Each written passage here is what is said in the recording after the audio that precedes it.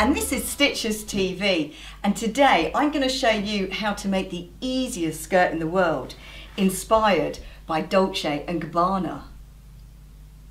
For this tutorial today, what we need is a length of fabric that is the length from your waist to wherever you want it to be, however long you want your skirt to be. And then just add about 2 inches for the hem and maybe 2 inches for the channel for the elastic. And I'm using inch wide elastic today. For my skirt, you also need some pretty braiding just to kind of oomph it up a little bit, which we're going to choose in a minute from my special haberdashery drawer. Not a lot of people get to see this, okay? This is one of probably 4 haberdashery drawers that I have. I have a little bit of a thing about haberdashery. I buy them from all over the world. If ever I go on holiday, I seek out haberdashery. I already know what I'm going to use. Shall I show you? Because I was dreaming about it last night. I'm going to use this raffia braiding. Look at that. This raffia braiding is from a little haberdashery shop in Walthamstow Market called the Wool Shop. What do you think? What do you think about that? It is pretty gorgeous. Now, do you know what? Half the time I am making things up as I go, because that's what designing is. No! It is! And as I'm looking at this, I'm thinking, do you know what? My mate Philippa is a sucker for a raw edge, and I cannot ignore that this has got a brilliant raw edge. So I'm not going to hem my skirt, I'm going to keep the raw edge. You have a look and tell me what you think. It looks pretty damn good to me. So what I'm going to do, I'm going to stitch just a little bit higher than the raw edge, just to make sure that it doesn't fray anything anymore. So I've measured from my waist to my knee how long I want the skirt. I like it to cover up just above my knee. I don't want it to go too far. And I'm placing it on here, and I've got this much more material, okay? Now, do you know what? I'm going to fold it over like that, because I've got more lovely raw edge up here at the top. So I'll stitch along there as well to seal that off, and I'm going to put a channel of elastic in like that, so I get a kind of peplum effect. So the first thing that I'm going to do is I am going to stitch all along the edge of the fabric. So I'm going to make sure that I have grey on the top thread and white on the bobbin, because as you can see it's white behind and it's grey on top, and I'm just going to be a little bit away from the frayed raw edge just to stop it from fraying anymore. And I'm just stitching a little bit to the left of the fray. So I'm going to do exactly the same to the top as well, so that bit that's going to be down like a little peplum. Would you believe it that this is actually curtain fabric? Now all we have to do is just add our fancy braiding to the hemline. Decide how far away you want your braiding to be from the hem and lay it out as it's going to be.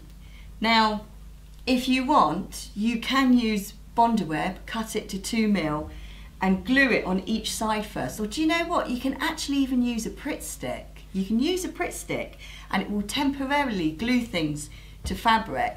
Let it go off and then sew it. How fantastic is that?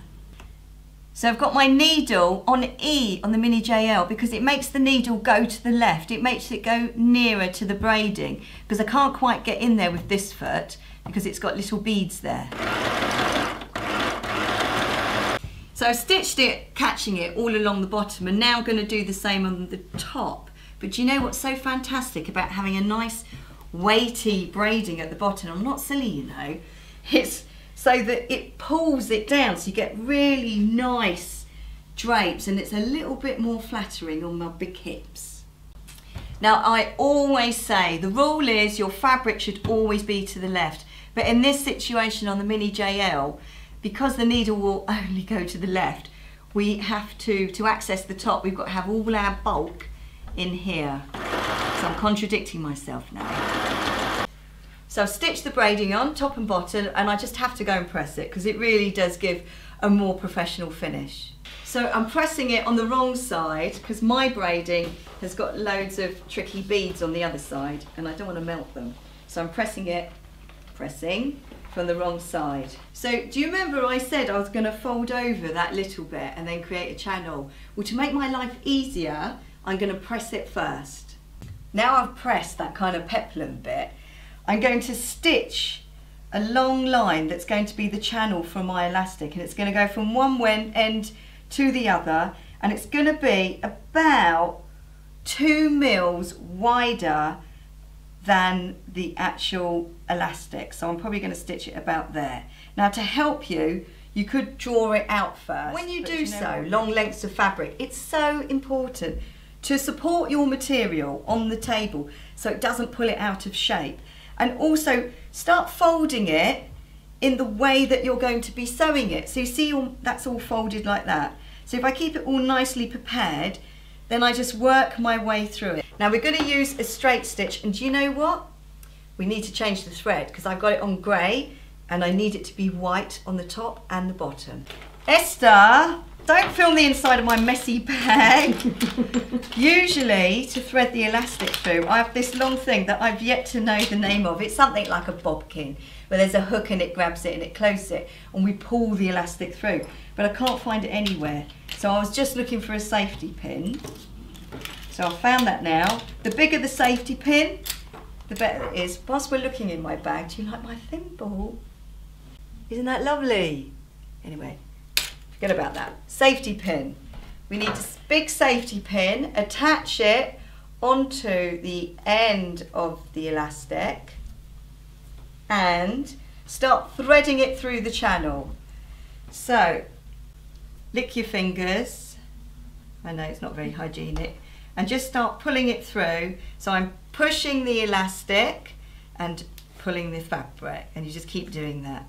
Now what we do is we ruche it up a little bit because we don't know how much to ruche it by.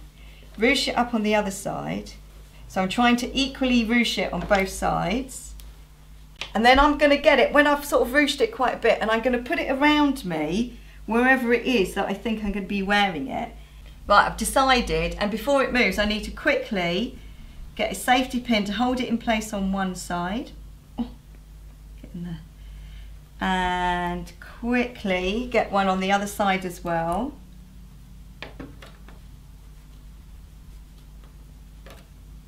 And then it's ready for me to just do a little stay stitch there and a stay stitch on the other side as well.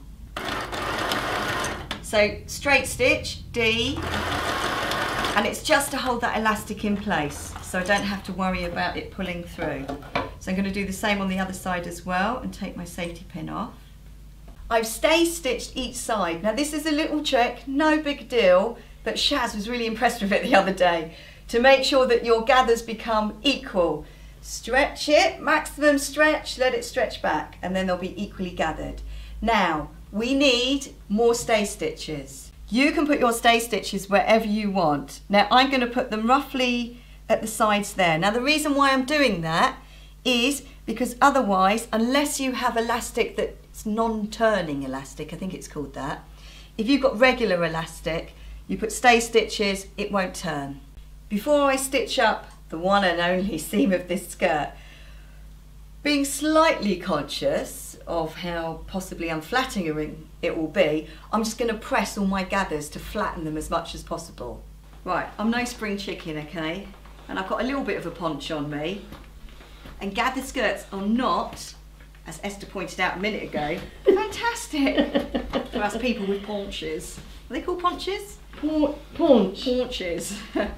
Anyway, if I press these, they become a little bit more like pleats and hopefully a bit more flattering on my tummy. We're going to stitch up the one and only seam now. I'm going to put it right sides together, make sure everything's all lined up properly. So long as I stitch clear of my selfish, I'm just going to go straight all the way down, then zigzag the edges and we're finished. One final tip that applies to me but may not apply to you.